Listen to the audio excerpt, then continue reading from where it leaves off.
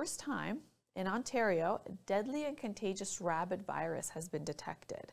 It is a highly contagious and deadly virus that affects rabbits and hares, and it's been detected in Ontario for the first time. There's 2 cases of rabbit hemorrhage disease virus, and this has been reported early on in June in southwestern Ontario, Lambton County.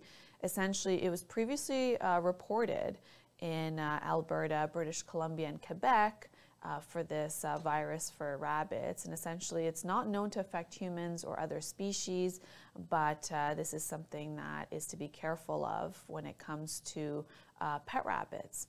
And you know, in the household, essentially, they need to be placed under quarantine once when they're diagnosed, and it's very critical that they're taken to a vet.